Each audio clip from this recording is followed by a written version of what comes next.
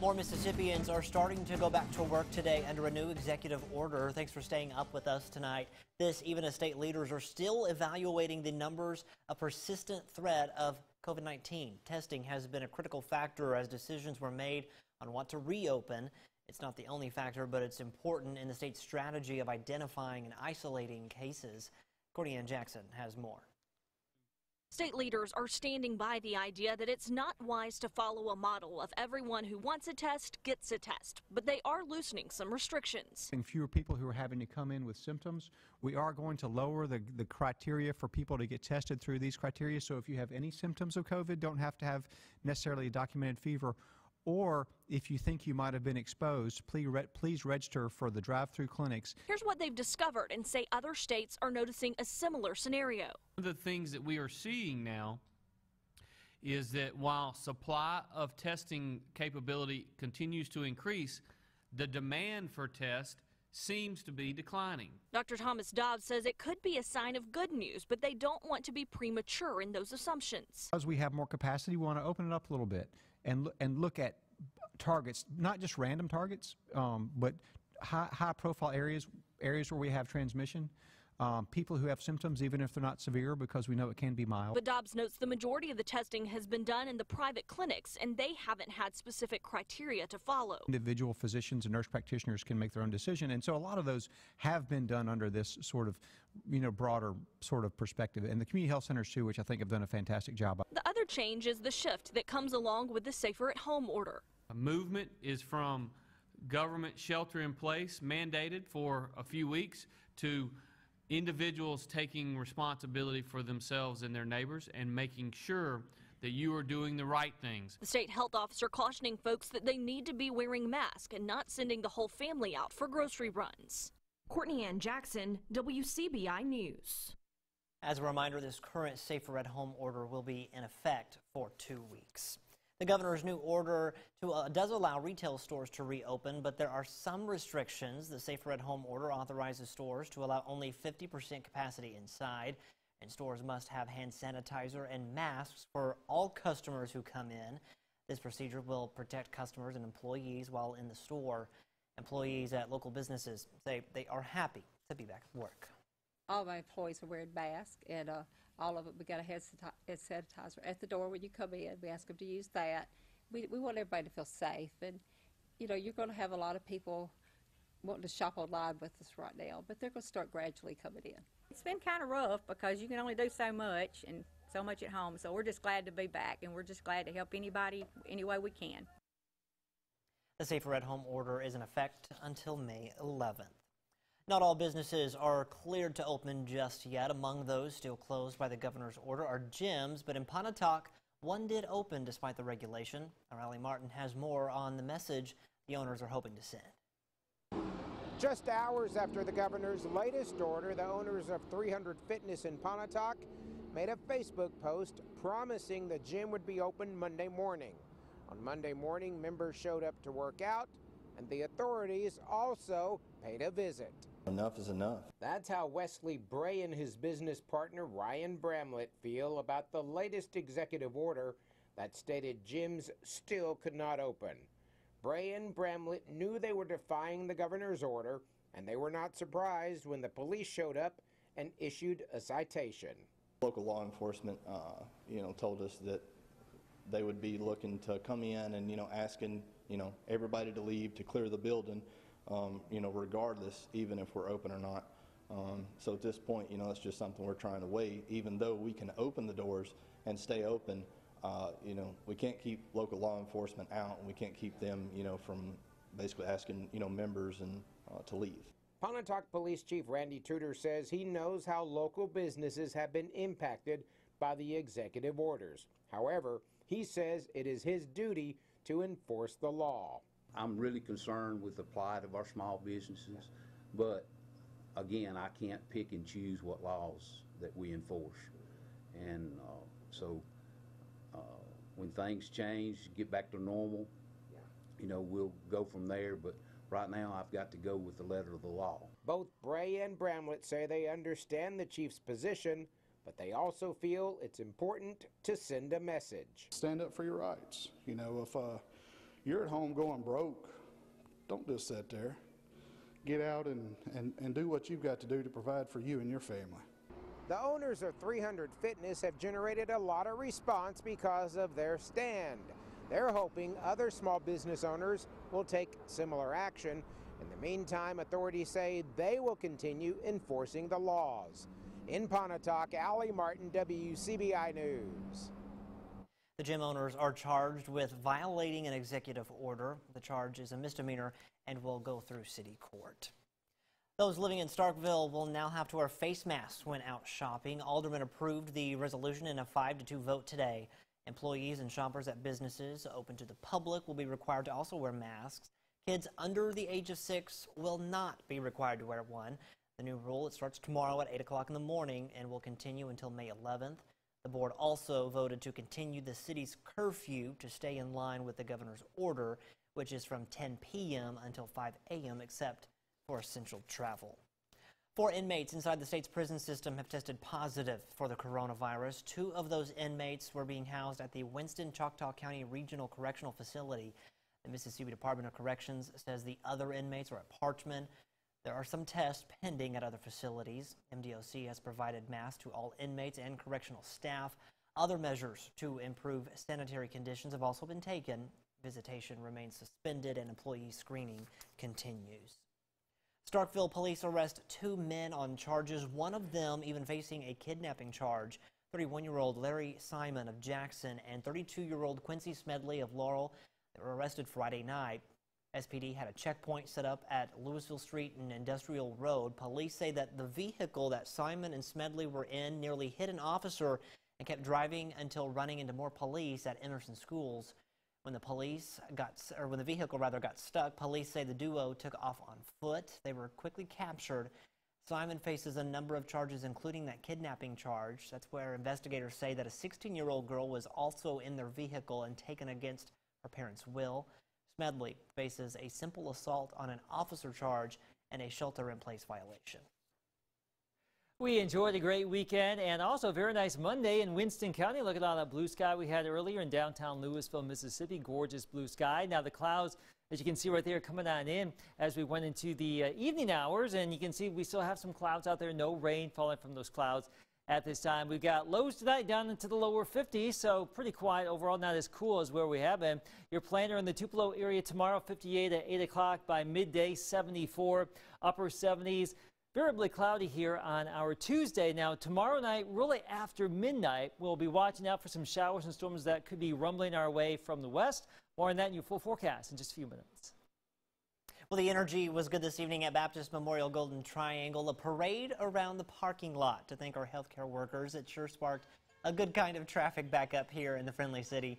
Folks from around drove around the hospital with signs, cowbells, you name it. Even a few of the employees made it out to wave to those saying thank you. And that's my Facebook Live there if you hear that in the end.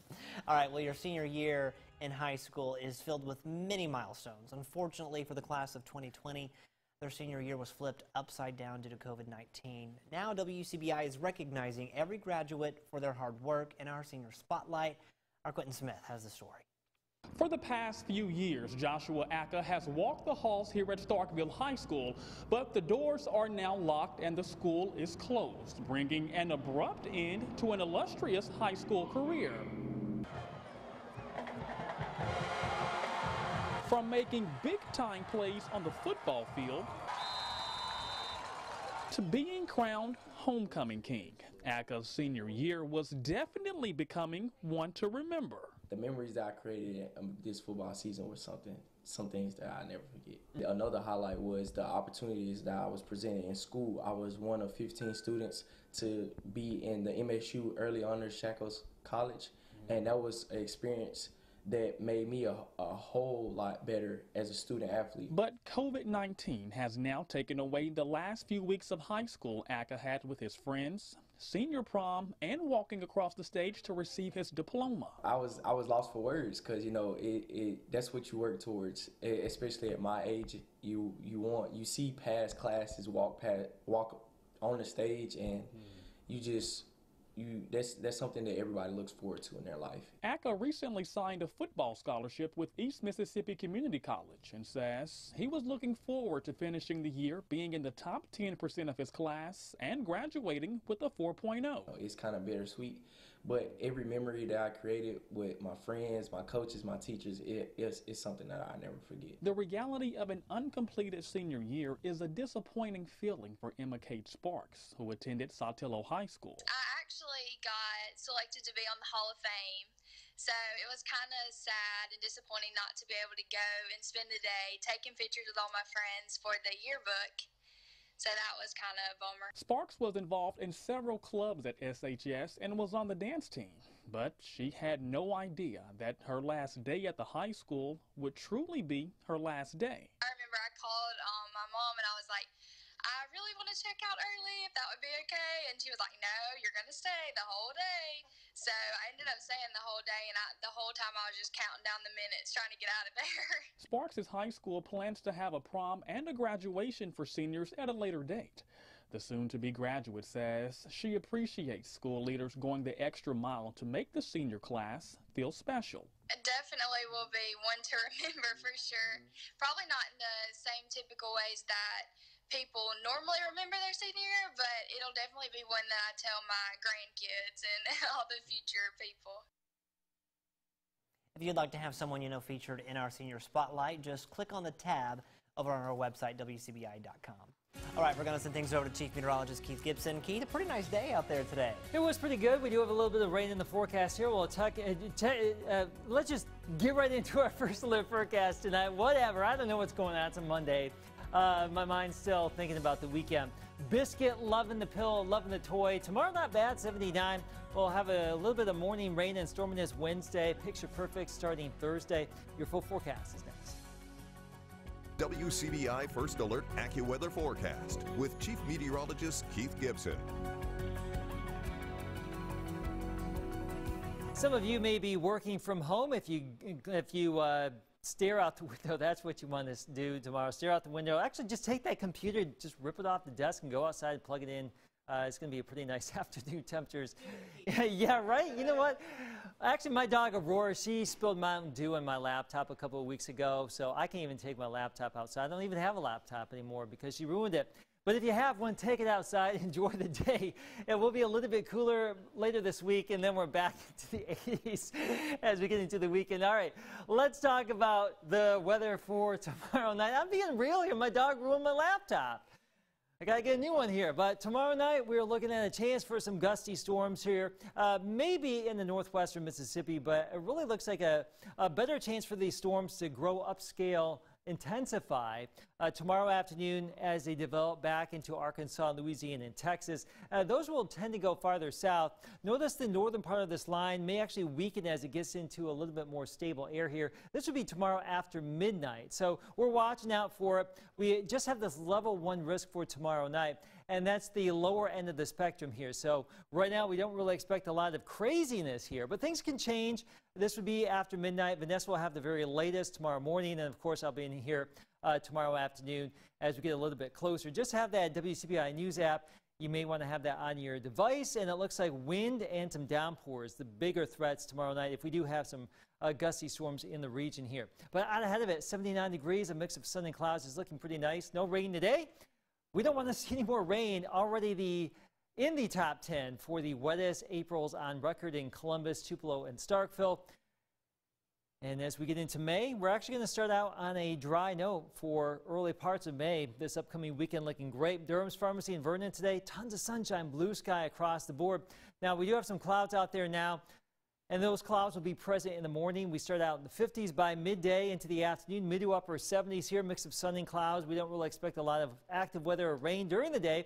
Midnight tomorrow night, notice how we have some showers and storms back to the west here.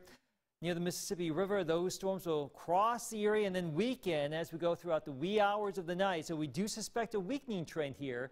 But again, we'll just keep watching this all come together. Let's check out your AccuWeather 7-day forecast. 79 tomorrow, 74 on Wednesday. Those morning storms give way to some nicer weather behind it. Comfortable Thursday, Friday, lows into the 40s there. Your weekend, summer-like, sunny, mid-80s. All right, thanks, Keith. We'll talk to management about getting you a new laptop, maybe. We take a closer look at some of the issues that face our older family members and our friends when we come back. Stay with us. Welcome back, everyone. As we age, we often find ourselves facing more frequent and more serious health issues. This week on Health Talk with Baptist, we will take a look at 3 of the most common conditions that affect older Americans. Hello, I'm Dr. Ashley Harris, geriatrician and chief medical officer at Baptist Memorial Hospital, Golden Triangle. This week, we will be looking at conditions that affect the older population. Dementia is a condition where there is deterioration in memory, thinking, behavior, and the ability to perform everyday activities. Although dementia mainly affects older people, it is not considered a normal part of aging. Alzheimer's disease is the most common type of dementia. The symptoms of dementia can be understood in 3 stages. The early stage is often overlooked because the onset is gradual. Common symptoms include forgetfulness, losing track of the time, becoming lost in familiar places.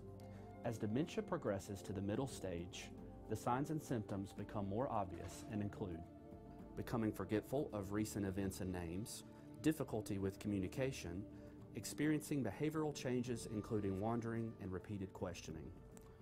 The late stage of dementia results in continued decline in function and activity. Symptoms include becoming unaware of time and place, difficulty recognizing relatives and friends, difficulty walking, and behavior changes that may escalate and include aggression. There is no current cure for dementia, but interventions are available that can slow its progress.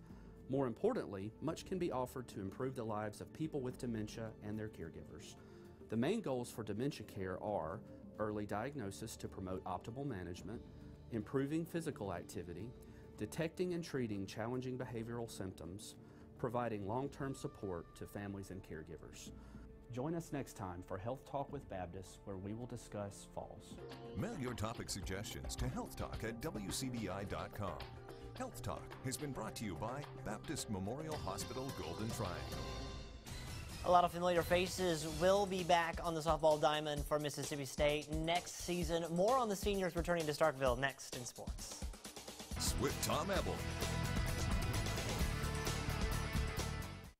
Head coach Samantha Ricketts and Mississippi State softball taking full advantage of senior athletes gaining an extra year of eligibility due to their season being cut short. The Bulldogs will be returning 30% of its offense, as well as a key piece to the pitching rotation. Seniors Fale Lua, Candace Dennis, Christian Quinn, and Alyssa Loza announcing on their social media accounts they'll be returning to Mississippi State.